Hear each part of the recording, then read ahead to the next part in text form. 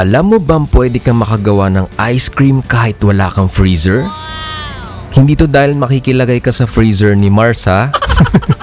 Tapos minsan ikaw pa yung galit kapag aksidenteng nakain ng anak ni Mars yung pinalagay mo sa freezer. At today, gagawa tayo ng 5-minute, no freezer, Yakult, and mango ice cream. Kumusta guys? Kumusta Arkitekts? Welcome back to my YouTube channel. Ako si CK at ako ang inyong Kusinerong Arkitekto. Hindi tayo gagawa ng bahay dito guys dahil ito ay cooking channel. Pindutin mo yung like button sa baba or comment below if mahilig ka rin sa ice cream. Yung complete list of ingredients na madaling screenshot ay nasa end ng video or nasa link sa description box below. Kaya kung gusto mong matutong gumawa niyan, tara na sa masayang pagluluto.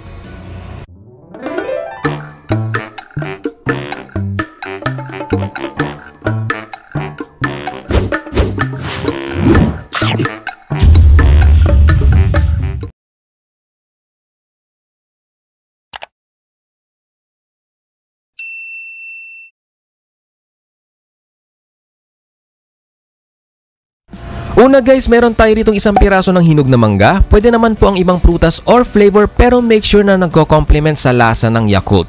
Dahil may konting asim ang Yakult, dapat ang prutas nyo medyo malapit ng lasa dun. Ayan, kinuha na natin yung laman ng mangga, then nilagay na natin sa blender. Okay, may mangga pong ayaw makisama. Kutsara, pasok!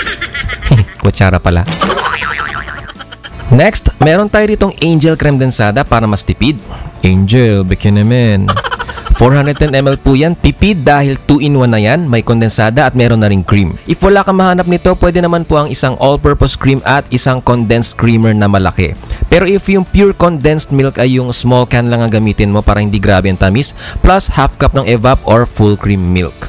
Next, gagamit tayo ng 2 Yakult. O diba may ice cream ka na meron ka pang probiotic na maganda para sa tiyan natin. Guys, make sure na pinalamig nyo na sa ref or sa styroon na may yelo itong Yakult and yung creme densada natin kanina ng 1 oras or mahigit pa para hindi kayo matagalan mamaya kapag patitigasin na natin yung ice cream. Ayan, nilagay na natin yung ating mga Yakult sa ating blender. Next, ang ating vanilla flavoring. Dagdag flavor yan. Simutin lang natin yan dahil sayang po ang pera. At isang kurot ng asin. O bakit may asin? Kasi po ang asin ay pantaboy sa aswang. Ay mali, anong connection nun? Ang asin po ay nag-e-enhance ng flavor at nagbabalance ng richness and sweetness ng mga dessert. O dagdag kaalaman yan. Tinakpan na natin ang ating blender at i-blend na natin ito ng 1 minute lang para lang madurog yung ating mangga. Trivia lang guys, itong blender namin ay 26 years na. At isingit ko lang guys, subscribe na kayo sa mga magaganda kong kapatid sa mga YouTube channels nila. Nasa description box below ang links ng kanilang channels. Abangan nyo yung magiging collab namin. Thank you! If wala kayong blender, okay lang na durugin nyo ng maayos ang mangga at i-mix nyo lang lahat ng ingredients sa isang malaking bowl or sa pitchel. Ayan, dapat ganito ang consistency ng inyong mixture para creamy ang magawa nyong ice cream. Kaya dapat isang mangga lang at 2 Yakult para hindi watery ang mixture nyo. Kaya sundin nyo lang lahat yung ratio ng ingredients na sinabi ko. Ayan, okay na yan?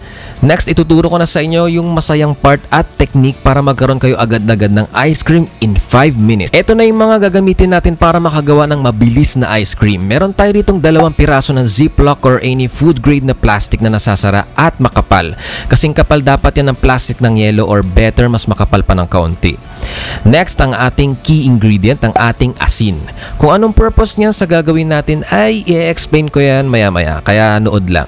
At next, ang ating yelo or ice. Ito ay 2 yelo na nabibili sa tindahan. Tipakin nyo lang at make sure na walang matutulis na pwedeng bumuta sa inyong plastic later. Mas okay if ice cubes, lamig.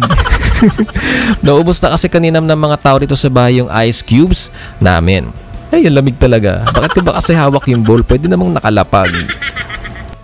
Ayan, start na tayo. Meron tayo ditong maliit na planggana or basin para lang magsalo ng possible na tumulo or matatapon. Knock on wood. Huwag naman sanang tumapon. Ayan, ibuka lang natin. Ang alin ng ibubuka? Ang ziplock. At ilagay na natin yung ating blended ice cream mixture sa loob. CK, malamang sa loob. At bago nyo isara, make sure na walang hangin ang loob ng plastic kasi para hindi mag-occupy ng malaking space kapag ipapasok na natin siya sa isa pang ziplock mamaya. Ayan. Make sure na saradong-sarado yung plastic nyo kasi baka tumapon yung ice cream mixture mamaya. Ayan, wala nang hangin yan. Then, i-fold nyo lang yung excess, lalo na if malaki yung gamit yung plastic or ziplock.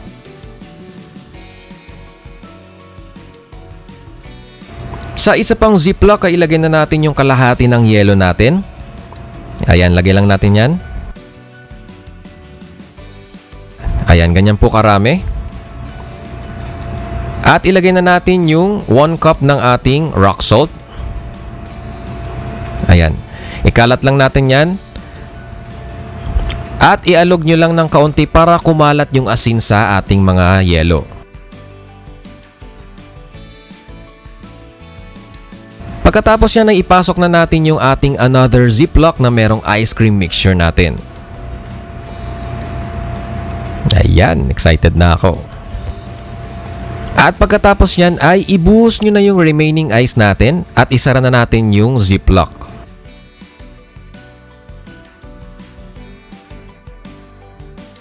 Guys, make sure na saradong-sarado para hindi tumapon ang matutunaw na yelo mamaya.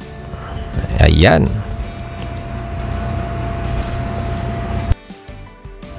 Mangangailangan din tayo ng towel or kahit anong medyo makapal na tela unless manhid ka. Manhid ka na sa panluloko niya. Dahil para hindi masakit sa kamay kasi masyadong malamig itong hahawakan natin. Ibabalot lang natin yan parang yung kaibigan mo sa handaan. Laging may pabalot. Ayan, start na tayong mag-shake. Mag-timer tayo to check if gaano katagal to. Ayan, i-explain ko na yung sa asin. Kung nakikinig ka sa teacher mo before, dapat ay alam mo to. If hindi ka nakinig, naku, kung akong magulang mo, naku, pipingutin kita sa sa siko. Kapag nilagyan mo ng asin ang yelo, ang temperature ay biglang bababa or magda-drop down from freezing point which is 0 degrees Celsius ay bababa yan hanggang negative 21 degrees Celsius. O, diba? Biglang baba. So, ibig sabihin, matinding lamig yon. Kasi lamig niya sa'yo, kaya nga naghiwalay kayo, diba?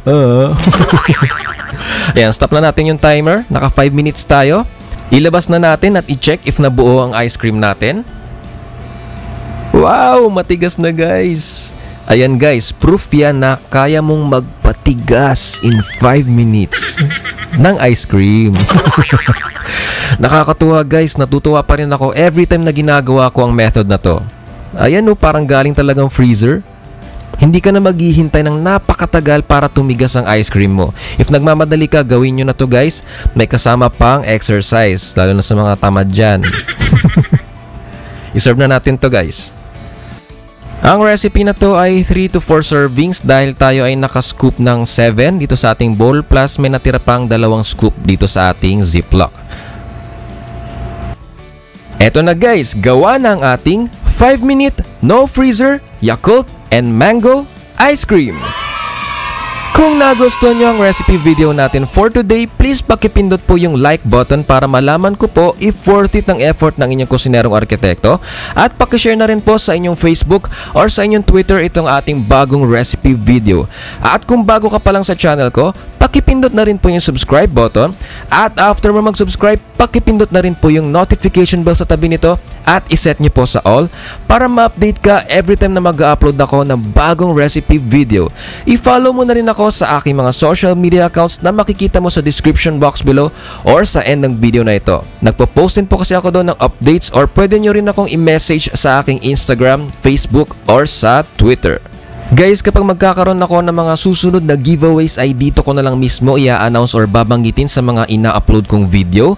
Magkakaroon tayo ng simple or small giveaways muna before tayo mag 300,000 subscribers. Kaya kung lagi ka talaga nanonood sa ina-upload ko ay isa ka sa mga makakaalam. Lalo na sa mga loyal fans ni Kusinerong Arkitekto, surprise announcement yan. At kapag nag 300,000 subscribers tayo ay magpapag-giveaway ulit ako. Siguro smartphone ulit or tablets. Yung by Jessic na tablet. Joke lang. Kaya lagi nyo lang panoorin at i-share sa mga social media accounts nyo ang mga recipe ko para dumami pa tayo rito at magkaroon na tayo soon ng pag-giveaway para sa ating 300,000 subscribers. Okay? Thank you guys! Okay, bago tayo magtapos, shoutout po muna tayo. Ang recipe natin today ay request ni Sir Severino Mercado. Sabi niya, Architect CK, how about homemade ice cream naman? We'll be looking forward to that. Thanks. Ayun, marami pang nag-request pero siya lang yung na-screenshot ko and hindi ko na mahanap yung ibang mga comments. Kaya ayun. Thank you Sir Severino Mercado for requesting this recipe and for watching, and God bless. Next, shoutout kay How you doing? How you doing? Hey, how you doing? Ayan, sabi niya, new subscriber here. I never thought I'd see the day na may Tagalog YouTuber na actual na nakakatawa. Wow, salamat po. At salamat po sa pro tips na binibigay nyo. Something na wala sa ibang cooking videos. Wow, ayun. Very subtle yet they make all the difference. Ayun, thank you. How you doing? Natatawa talaga ako sa username mo. Ang witty. Thank you. How you doing for watching and for the compliments. Ayun, syempre ako kasi pag magtuturo ako, gusto ko yung simpleng procedure na yun ay nalaman nyo kung bakit importante yun, yung tipong paglalagay lang ng ganito or ganyan, ba't ko ginawa yung ganito or ganyan. Ayun, gusto ko kasi nalalaman ng lahat, hindi yung tipong lagay ka na ng lagay pero hindi mo ina-explain kung bakit may ganong process or anong process, bakit nauna yun or nahuli to. Ayun, hindi naman ako professional pero ayun, gusto ko lang i-share yung knowledge ko or yung minsan yung mga nalalaman ko. Ayun. Thank you for watching. How you doing, and God bless. At syempre, shoutout sa ating winners sa ating kakatapos lang na giveaway. Shoutout kay Moy Nanyez, kay Mac Benz Castillo, kay Winnie Elaine Ibanez, kay Mads Natividad, at kay Shai Lintag. Ayun, shoutout sa inyo and God bless. Ayun po muna ang ating shoutouts for today. Comment lang kayo sa mga video ko or message nyo ako sa aking Facebook page, Instagram, or sa Twitter. Ako po ulit ng inyong Kusinerong Arkitekto na nagsasabing ang pagluluto hindi kailangan boring. Smile ka lang para sumarap ang cooking. Stay healthy guys. Ingat kayo palagi. Love you all. Thank you for watching and see you on my next video.